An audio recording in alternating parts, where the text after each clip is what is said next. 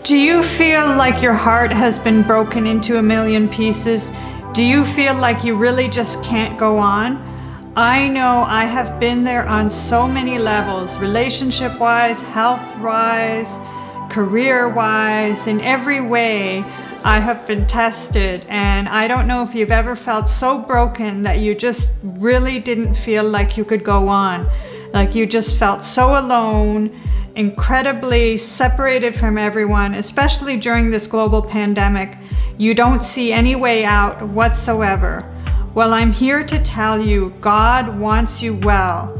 And I believe that God can heal you fully and completely, but you need to give Him all the pieces. The question is, will you fully surrender to God, or will you try to control some of the pieces and thereby not release all the pieces to Him? Today in this video, I am going to share 4 ways of how you fully surrender to God. And I know this took a lot of time for me. I was born again on March 5th, 2019, and I accepted Jesus into my heart, and then I started reading the Bible, and I got baptized on June 30th, 2019, and since then I've just been on a steady pace with the Lord and really seeking Him and seeking to understand. But the first thing I had to do was not trying to understand in the way that the natural mind thinks, in the way that my brain would think, because God's ways are not our ways. God's ways are higher. And sometimes when you surrender every piece to Him, you don't know where your life is going to end up.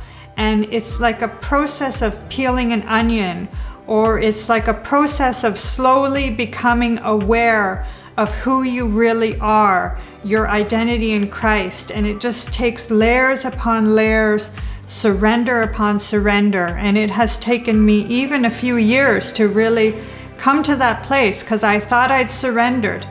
I thought I surrendered to Jesus the moment I was born again. Then I thought I surrendered when I got baptized. And I thought I surrendered when I was reading the Bible every day. And I thought I surrendered. And it just keeps going and going and going. And more pieces of me are being removed. And thereby God can come fully in. So the first verse that I want to share with you today is Proverbs 3:5-6. Do not lean on your own understanding. You really, really have to trust God's ways. His ways are so much better than ours. We think we can manipulate and control different pieces of our life, but actually He has a way better method, and He has a way better plan for your life than you even have for your own life. The second way to fully surrender is in the verse Isaiah 40:31. But those who wait on the Lord shall renew their strength. They shall mount up with wings like eagles. They shall run and not be weary. They shall walk and not faint. So the second way is you have to wait on God. You have to wait on the Lord. Don't try to do things in your own timing. Always be checking in. Always be hearing His voice. Always be on the lookout for what God is sharing to you. And God can speak in so many ways to you. Really wait on Him. Wait on His timing. Wait on His method. Wait on what He's going to do in your life. The third way to fully surrender to God is to know that the thoughts He has towards you are way better than the thoughts you have of yourself. And a lot of people struggle with self-condemnation. So why not just surrender it to God? In Jeremiah 29:11 it says, For I know the thoughts that I think towards you, says the Lord, thoughts of peace and not evil, to give you a future and a hope. Another translation says, to give you an expected end.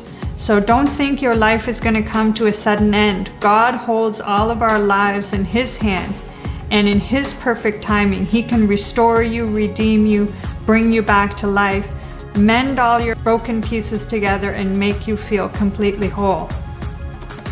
So really, at the end of the day, what I want to share with you in this video is, in order to fully surrender to God, Give him all the pieces of your life. He can make you whole much better than you ever could in your own strength. Let me know in the comments what you think of this video, and I'll see you in the next one.